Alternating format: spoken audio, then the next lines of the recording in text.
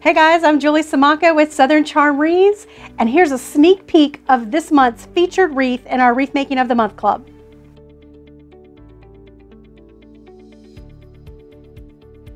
So let's talk about the supplies we're going to need for this wreath. We've got a 20-inch wreath frame. Now this is an evergreen wreath. I'm not exactly sure how many tips there are on it, but when you open it up, it measures out 20 inches exactly. So we've got this wreath, evergreen wreath, and we're going to use a set of elf legs. And I've got this really cute Santa hat that we're going to use.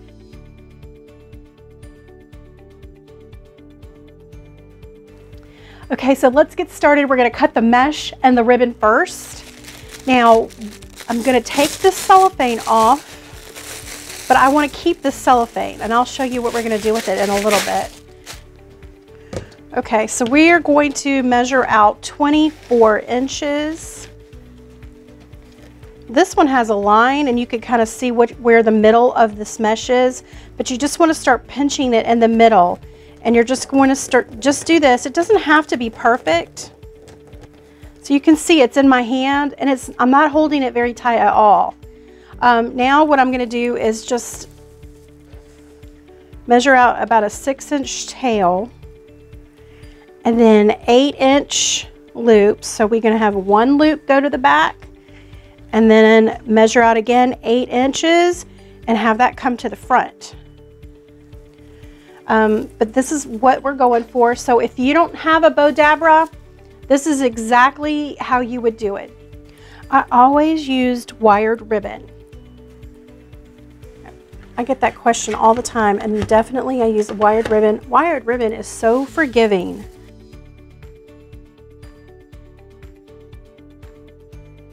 So we're going to go ahead and add the legs to your elf wreath. Save your cellophane that your legs come in. We're going to use that in a little bit. I love these legs because they're bendable. So we'll probably get them added to the wreath, and then we can position the legs how we want them. We need to give this hat a little bit of volume. So remember I was telling you not to throw away your cellophane?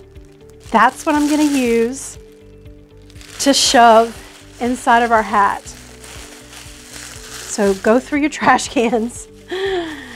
So I want to show you how you can give a little, these are bendable, and I want to show you how you can give a little bit of character to the legs. So you could just bend the legs just like that. There's one and there's the other. So you can just bend them. If you want to cross them, you can cross them. You can have them bending in other directions, but I thought that was cute. So bending it in the opposite direction of how we turned the hat is just a cute little look.